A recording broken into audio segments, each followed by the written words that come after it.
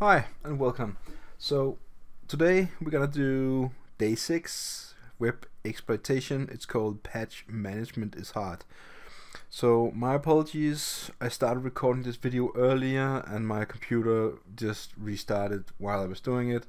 So I was almost done and I put in a lot of answers already, and I'm gonna show you some answers before I'm even done with them.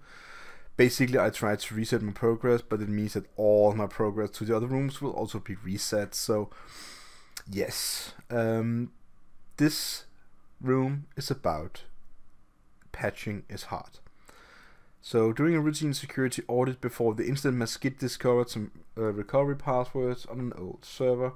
She created a ticket to decommission the server to reduce the security vulnerability.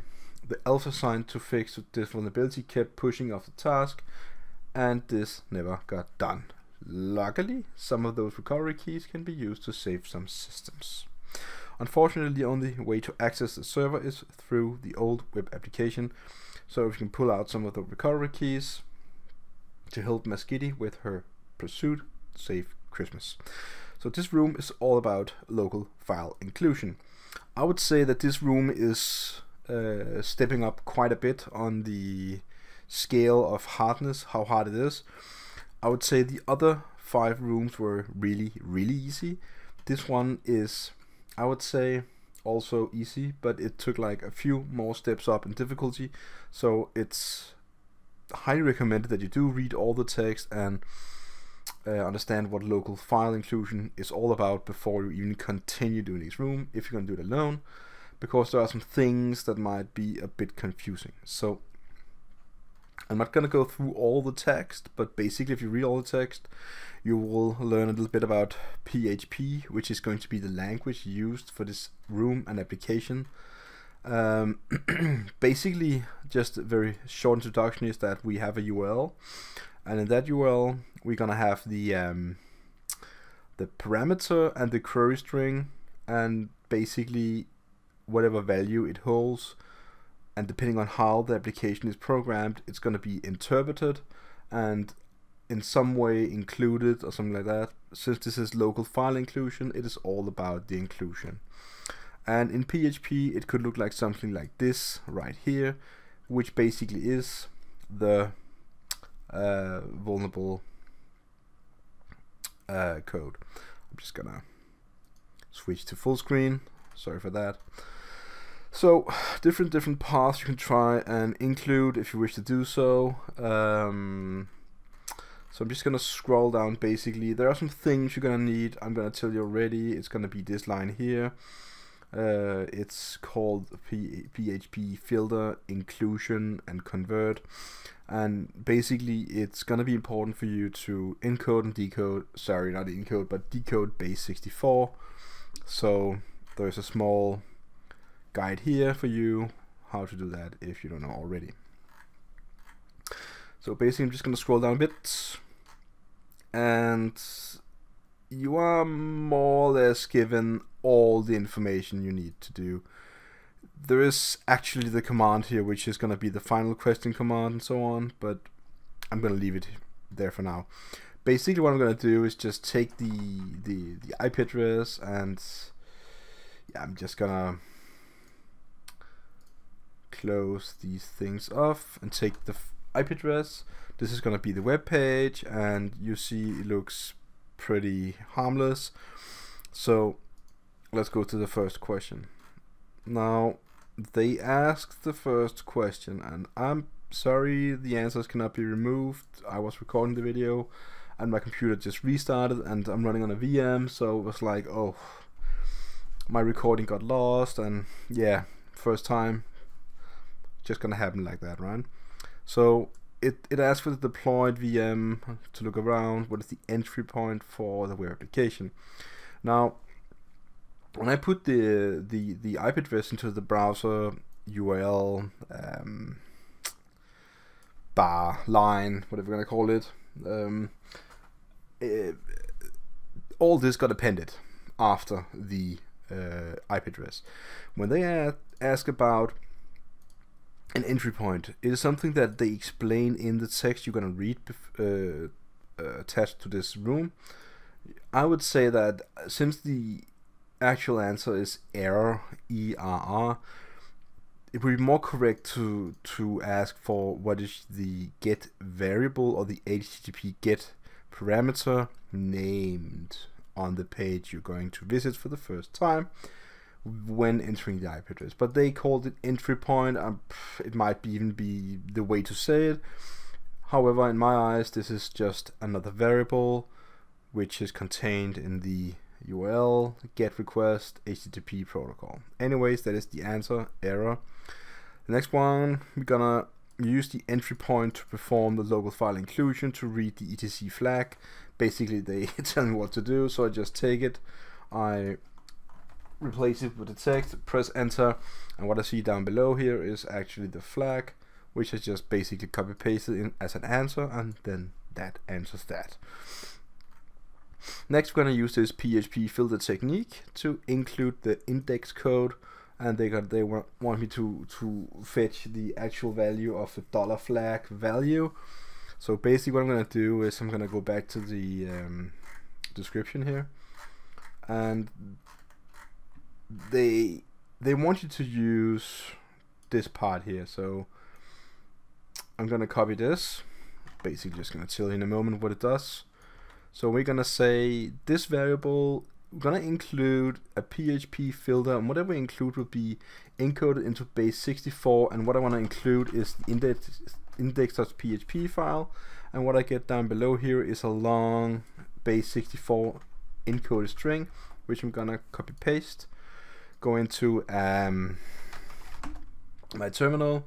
I'm gonna, well, let's do it this way. I'm gonna create a nano file. I'm gonna call it LFI 64.1. I'm gonna paste in the text, and what I'm gonna do is like base 64-d for decode LFI 64, and that. Then I'm decoding my base 64 encoded string inside the file. Basically that's the easiest way, and we get the flag variable right here. So basically that is the value I copy pasted out and put into the answer as the second flag question. Let me scroll down to it so you can see it. There we go. Next question would be Max Giddy forgot his credentials. So basically they want us to read whatever is inside the index.php file and use the same technique as before. So basically that is going back to the terminal window like this and see, oh, they include something called creds. So basically it's all about copy pasting this, going back, including it like before. You're getting a funky string down below. Let me just copy it once again. Not all that, just from the P, saying you, and then you basically just go, we can just create a new file called number2. Oh, sorry, not that, it's gonna be number2, paste it in, save it, exit, and then do it from number2, and then you get the actual username and password, which is gonna be the answer. Please mind the separating character, which is a colon in between, which is also going to be the format. I think my hint doesn't work in this browser anyways. Then the user credentials to log in. So they use the credentials to log into your application. So basically what I'm going to do now is to take, this is something I cannot remember, Max Giddy I can type, so let's go to the home, log in, Max Giddy, alrighty then, log in, don't save. So if we go to password recovery, we're gonna get the flag for the server name, flag TMA AOC, which is gonna be the flag answer for the question, which is the next question. Now comes the interesting part. Now they want me to include this part here, and surely I can just copy it and go to the web page, which is not gonna be that one. Let me just log out of this. Go to the and put in, instead of this, they wanted to put that in, and what we get is, of course, base 64 encoded text. So if we go back to the terminal and do something like nano LFI3 and paste that in, save it, and then decode number 3. Oh, nano D. Yeah. That is, of course. Oh, it is there. Nothing wrong with this.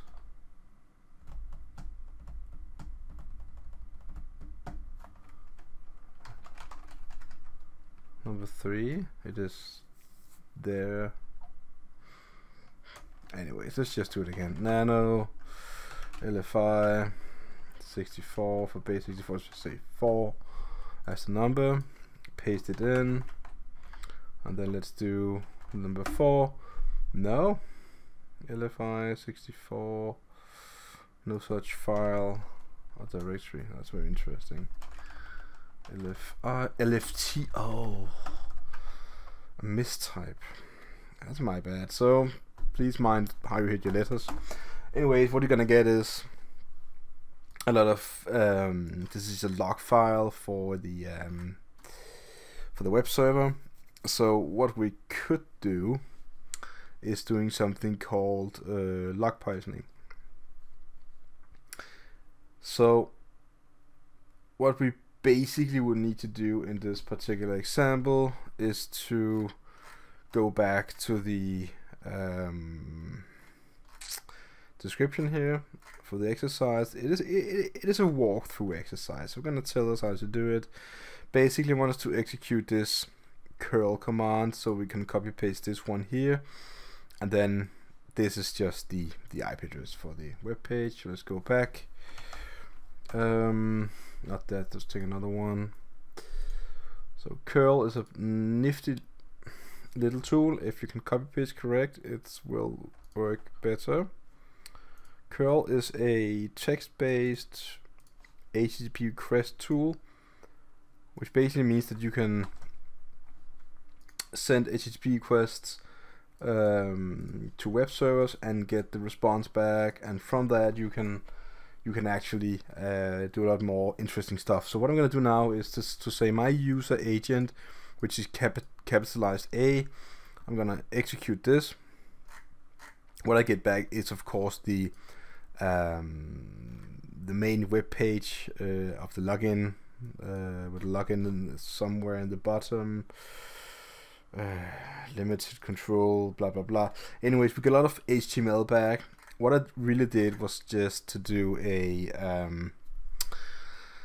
HTTP GET request with a user agent of a PHP script, and the PHP info is a function that outputs everything from the PHP engine that is enabled, modules that is enabled, names, sometimes even users and stuff like that.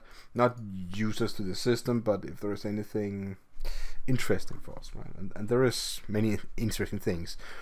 Basically, what we could do now is to go back to the web page, and let me just, where was the password? There we go, that's the password for MaxGiddy. So now we put some PHP code into the log file, and you're thinking, so should I then log in and sorry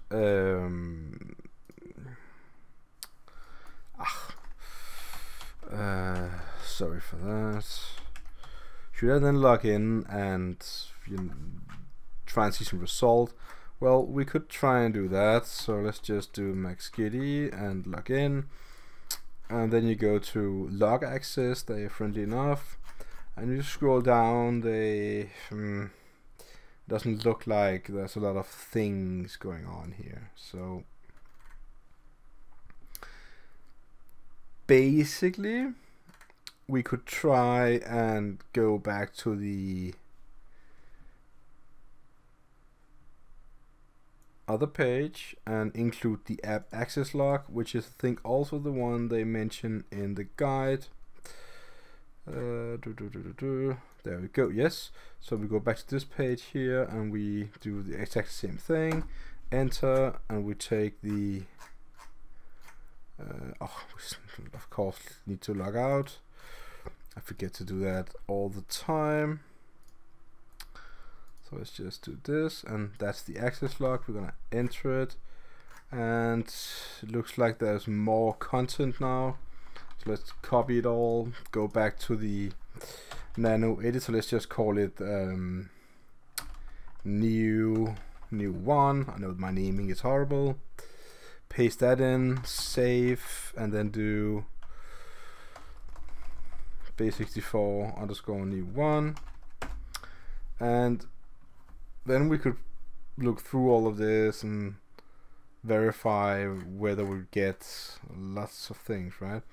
Anything interesting out of it that could be the answer for the question we're looking for. So what was the original question we were looking for? Let's go back to the browser again. This is the one that I wasn't able to well, I haven't had, my computer broke down, so basically I was about to get to the part. So we're gonna need to answer the question, what is the host name of the web server? What is the host name?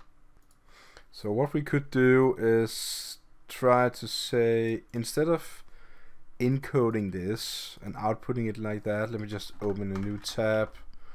We could basically try and just do the normal inclusion as we had before, and what we see now is, oh, you see it, right?